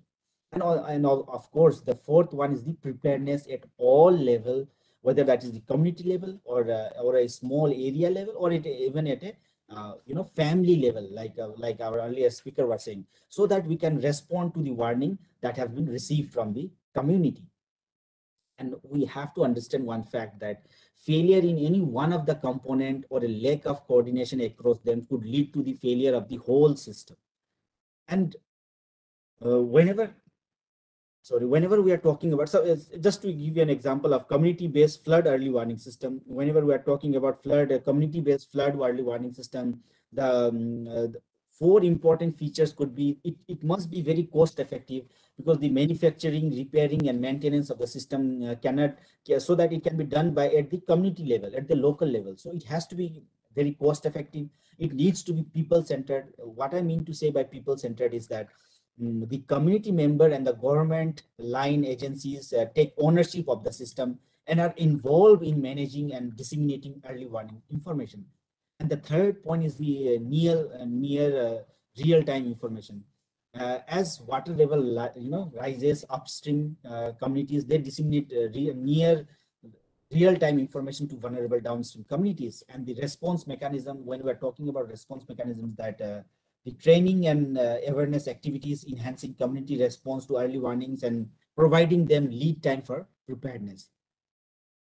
And information flow also, disseminating and communicating the risk information to the concerned communities and authorities is an integral part of this community-based flood early warning system. When the flood signal is detected upstream, like I said, it needs to be disseminated instantly so that people can prepare and respond to it in the downstream. And warning information must be very clear and very brief, like I said earlier. So based on that, what you can understand, I suppose with this picture that you are seeing, when rainfall and water level rises, station send data. So the station is sending data, and the technical person, they receive the data and they interpret it. And that it is the role of the technical person, or it is the duty of the technical person to receive that data, to understand that data, and he translate it into a simple message that can be easily sent via mobile phone or any other means available to the community. And after receiving the the information, after receiving the warning from the technical person, the community, the volunteers or other people who are working on the ground, those volunteers of flood early warning committee, they can now react and help other community member save their life by going to an elevated area. I hope this was helpful. So I'll just skip that. So what in the end I would like to say is that, in today's world, you don't have to be a disaster expert to make a difference. Like Farooq sir was saying, it is everyone business now. And whenever you are aware, like whether you are a scientist, or whether you are a politician, or whether you are a concerned citizen, you all can better understand our risk and make steps to enhance our resilience right at the community level, which is very, very important. So after that only we can imagine, or we can think of a disaster-free country or a disaster-free nations. This is the whole motive of our concern. And I would like to end my presentation saying that disaster risk reduction, is the key to sustainable development and climate change adaptation. So thank you very much. And let me see if there are any questions, or I can take some questions later on. But just before taking question, I would like to pass on the stage to our next speaker, Sri Anil Kathet, who is the junior consultant in NIDM. Sir, over to you for your speech, sir. Thank you very much, Dr. Thapa. I hope I am audible to you. Yes, sir. Okay. So once again, thank you very much, and good afternoon to all the participants and other panelists who are with us. So today I will be talking about people community-centric landslide early warning system. As you know, landslides are one of the major hydrogeological hazards that affects a large part of India. Whether you can take from mighty Himalayan range in north to the coastal areas of our south, and India being 7th largest country in the world appropriates of the area, is persistently knocked down by landslides of varied magnitude throughout the history.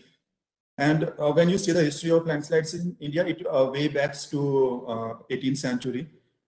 Geological Survey of India, which is the nodal agency for landslide study as well as management in the country, according to that agency, about 12.6% of total area of our landmass is vulnerable to different kind different magnitude of landslide hazards, and these vulnerable areas spreads over 19 odd states and 4 union territories, all the northern Himalayan states, all the northern Himalayan union territories, and then there are 7 sister states of our northeast parts, as well as Madhya Pradesh, Chhattisgarh, towards if you look the states like Kerala, Karnataka, Maharashtra, they are also suffering from landslides hazards. And in any disaster situation, the local people, the local community is most affected one, as well as they are also the first responder unless any external response is provided to them. So this is also the fact that community know their area better than any external persons. So we need to incorporate the knowledge of this indigenous local knowledge in our every development planning and process. I will share a small incidents of how local community knows better their area than others. There was an incident in Kotripur landslide that is in Himachal Pradesh, and this incident was occurred in year 2017. This was the major landslide that first of its kind in that Mandi districts of Himachal Pradesh, and the disaster engulfed more than 46 human lives besides livestock, agriculture, land, and major portion of the national highway. And during our field visit, we talk to the local administration, we talk the local people, local villagers of the affected area. And according to them, the landslide was first initiated in year 1977, and that too in the month of August. But at that time, there was no casualty. Again, after a leap of 20 years, in month of August, but now the year is 1997. This landslide was reactivated second time.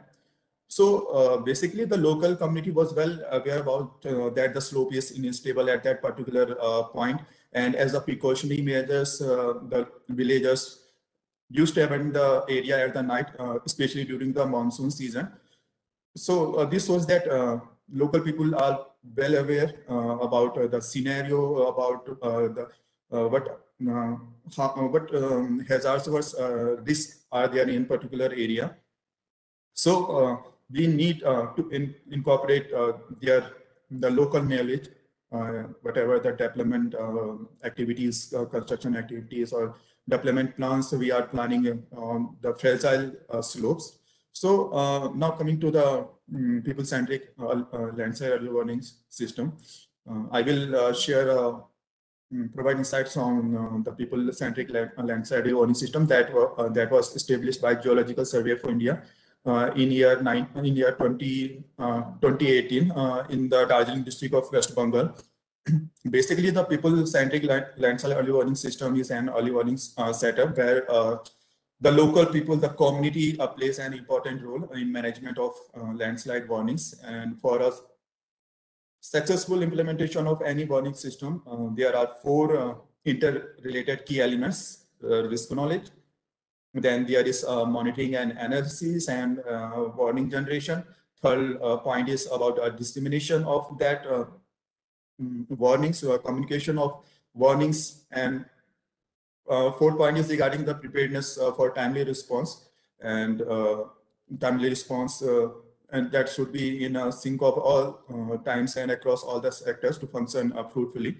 So now basically in people-centric landslide early warning system, the community is in charge of all the 4 interconnected core pieces that make up an efficient early warning system. And for generating warnings, the system that was established in Darjeeling district, rainfall threshold model was used, as well as the local landslide risk knowledge was also integrated with the rainfall threshold model, and the community keeps an eye on the rainfall. They analyze its threshold value, and in case of when the threshold value exceeds, they issue warnings. They inform the local community, local administration, block administration, and as accordingly they decide their future decisions. So the basic operating procedure of that established people-centric landslide warning system, it concerns mainly syncing all the 4 elements of early warning system, like risk knowledge, like monitoring and early warning services, then dissemination, communication, and in the end, response capability. And in this early warning system, the key players, they can be the members from Gram Panchayat, they can be block level officers or district disaster management officers from district disaster management centers. Basically, the local people will be included in that communication centers. And risk knowledge. Risk knowledge is the utmost part of that people-centric early warning system. And community should be aware of the landslide, what kind of landslide is in their area, what is the intensity of such incidences. And we also need to teach them about the landslide hazard scenario in and around their area. And regarding this monitoring, analysis, and warning purpose, community resource person such as Gram Panchayat employees, it should be chosen, and it should be interested with measuring daily rainfall at predetermined intervals, and relaying this information to the local officials. And the in charge, the person who is in charge of this monitoring, analysis, and warning, he should also must ensure that the warning information is disseminated to all parties that are involved in the timely manner, particularly to those who are at danger. And for this, they can also conduct a mock drill to send a warning, and how after the receiving the warning, the local people will take the action. So this will mock drill conducting a mock drill will better synchronize their activities as soon as they will be receiving the any early warning or any alarming from that particular person who is in charge of sharing the warnings or alarms. And it is critical that the person in charge keep the community at risk and informed them at regular intervals. And this when the rainfall stops and falls beyond the alert threshold value, all stakeholders must be notified when a reasonable amount of time has passed within the message that alert landslide warning withdrawn. And for a timely response, preparedness is key. We need to prepare, we need to practice whatever the state and operating procedure is developed, so that at the time of actual incidents, at the time of actual crisis situation, we can respond timely and we can respond effectively. So company must be aware of their HRs, its warning systems, and how and know how to respond timely. And for that, like I mentioned, a stimulated drill can be conducted to ensure they effectively respond during these emergency situations. So such a people-centric, or you can say community-based landslide early warning system, it will empower the local villagers, local people to make decisions, allowing them to take actions at the appropriate time, so that we can save lives, so we can save our lives of our livestock. And members of the community who are living in the landslide-prone areas, they can use this simple people-centric landslide early warning system, this low-cost technology to apply to analyze the rainfall data. As you know, the basic element which trigger the landslides in our country is the water, the rainfall water, especially in the monsoon season. So it will lessen the danger of landslide in the geographical region. And as well as when you see the 8th point of the our Honorable Prime Minister 10-point agenda on disaster risk management, he also highlighted that we need to build on local capacities, we need to build on local initiatives, and people should be trained. They should be trained when, what, and how they should respond to minimize the risk of disaster in their own. So with this, I will conclude, and over to you, Dr. Thapa.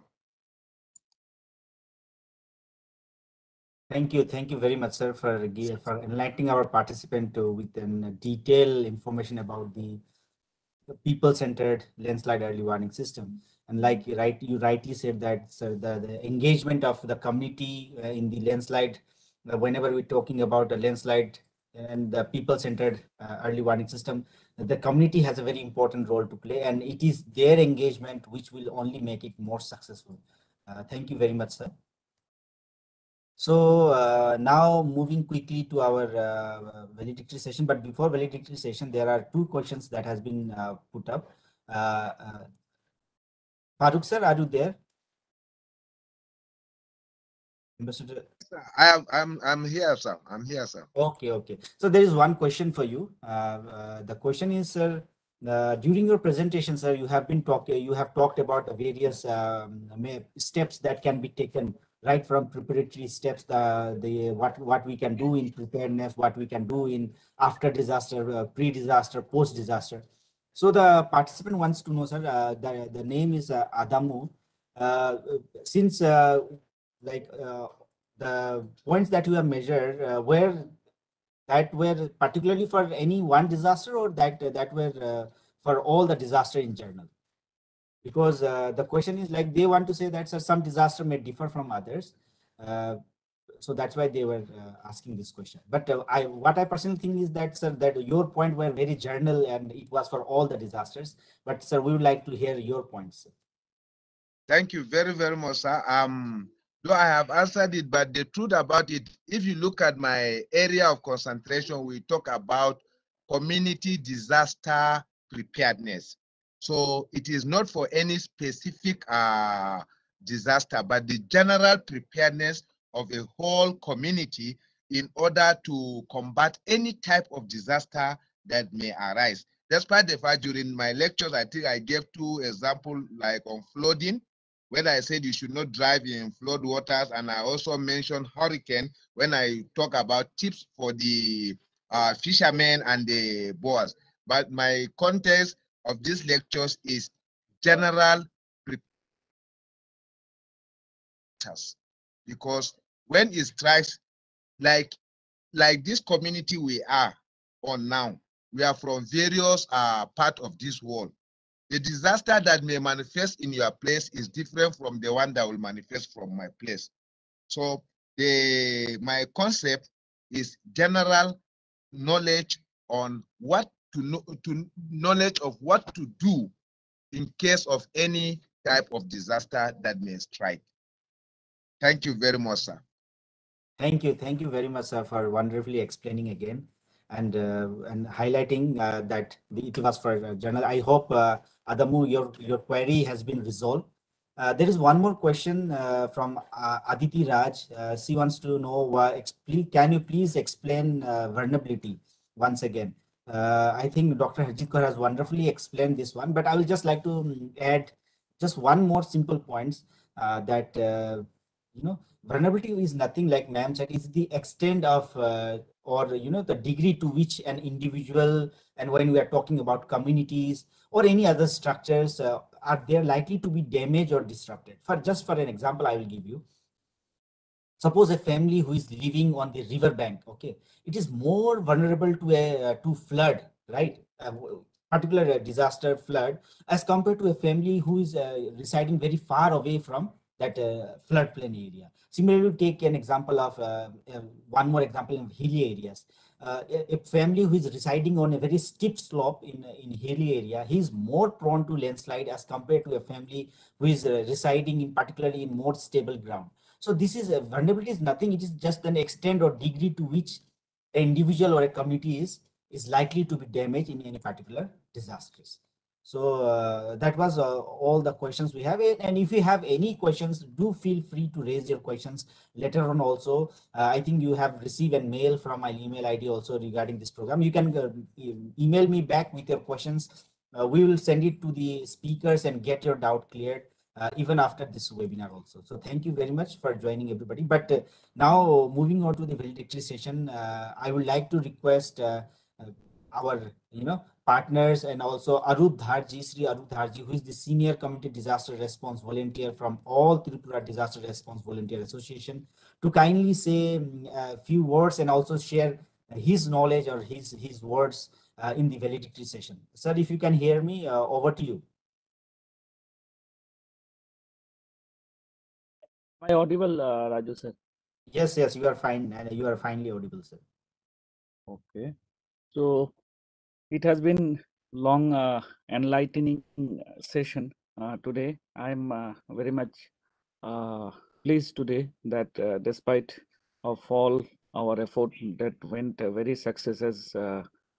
The conversation also, it was not on the one man side, it was from the both side. We hope we had made best of our efforts for conducting this webinar, and I take up my humble submission to Major General Manoj Kumar Bindal sir, ED and NIDM, for providing us the effort for conducting this program today on community-based early warning system, and also disaster manager par excellence, Professor Dr. Surya Prakash sir, head GMRD division, for his support, and also Dr. Hajit Kaur, junior consultant and IDM, and the IT team behind, and Anil Kathar, junior consultant, and Dr. Raju Thapa, and also Ambassador Saad Umar Farooq, for enlightening us with all the efforts that what we need to do for the community. Concerned with my experience, I'll be saying the state from which I belong. It's a seismic zone 5 state, very vulnerable state. And what we do, we have low-lying areas. We witness the landslides also, recent cyclone also. We got damage on the crops. Recently, concerned with the technology is concerned, you don't get anything everywhere easily available. So now we have started a program with all our community volunteers. We requested them to install Gylo into their mobile phone, and by Android mobile phone, by which every day 10 to 20 minutes we go on talking to them, and we hopefully now we are preparing inventory resource directory at the community level, so that where we get the carpenter, where we get the tailor, where we get the medical shop, as well as we also have started identifying the temples and various worship places and open places where loudspeaker microphones are being installed, and regularly we visit door to door, talking with the PRI bodies, and also we are trying to bring the youth together to come to this field to keep themselves safe, keep their family safe, and finally, charity begins at home. What elaborately Ambassador Farooq has already been elaborated with various explanation for the tips side by side that has been lined up. That is, now the time has come for all of us that at least we should try on doing something exemplary at our own side. Some people are fortunate enough, they have resources, some people are not fortunate enough. So with whatever we have, we can go on trying. As Professor Surya Prakash sir has already elaborated, to go through the points that has been taken place today in the discussion and try to innovate. We have every state have Indian Meteorological Department office, so we can go and talk to the director or the concerned person with our volunteers, those who are interested. Sir, how you predict, how you get the warning, how we can see, how we can see what are the color code that are being used for various warnings. So in that way, the more we earn, the more we do for the community. Remember, for disaster as concerned things, you don't get even the government in time, because government has all of machineries, so they have to go all around. So community, as a community first responder, it is our moral responsibility to come up, to make a plan, and discuss together, and also make a fruitful outcome of this, and try ourselves conducting a mock drill, even identifying the vulnerable maps, and also talked with the concerned collectorate, subdivisional magistrate office, concerned person, said this we have made, we require your support, how we can roll on. So in this way, the webinar will go a long way if you start practicing ourselves with whatever resources we have, even the Android phone. Some people have one or two Android phones. Sometimes they use one Android phone, another it's not working. Even that phone also in crisis time you can use with simply connecting with a hotspot Wi-Fi.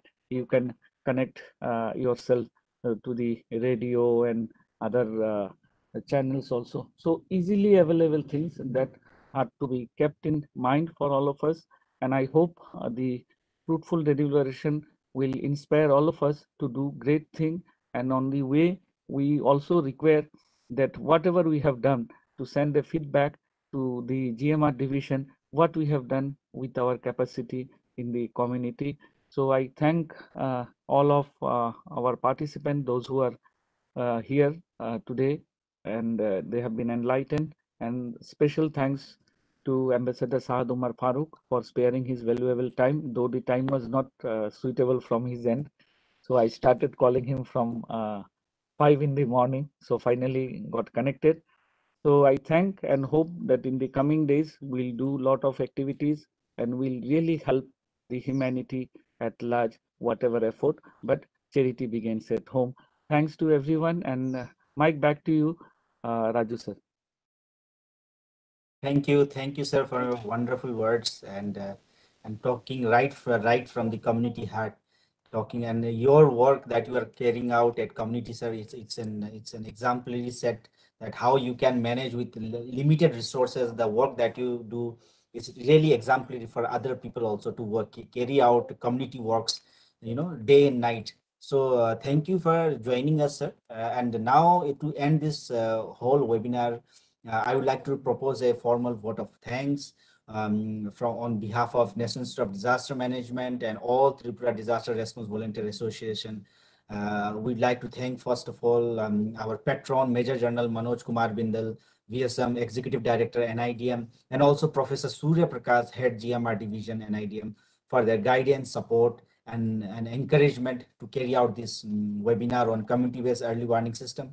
We're also thankful to Shri Arup Dhar sir, who is the Senior Community Disaster Response Volunteer from all Tripura Disaster Response Volunteers Association, for coming up with this idea and thinking this whole topic as a very important topic that needs to be discussed and that needs to be highlighted.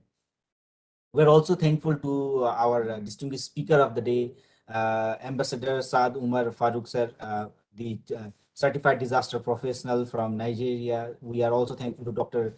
Harjeet Kaur, Junior Consultant NIDM, Mr. Anil Kathed, Junior Consultant NIDM, for their presence in the technical session and enlightening our participant with their experience and words of wisdom.